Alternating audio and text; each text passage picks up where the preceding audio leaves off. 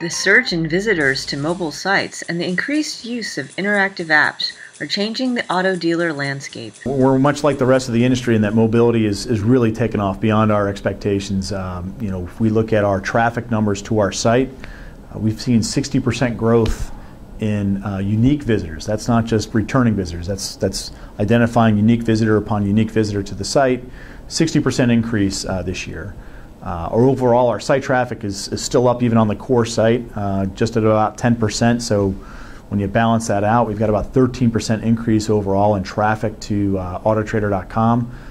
We fully expect, and with some of our partner companies in AutoTrader Group, VIN Solutions has a significant initiative underway to get into helping dealers with their mobile site. We continue to produce mobile tools and informational tools for our dealers to better understand what's happening on their lot. Going back to the consumer side for just a second, we just launched a mobile application where consumers can research and compare new cars.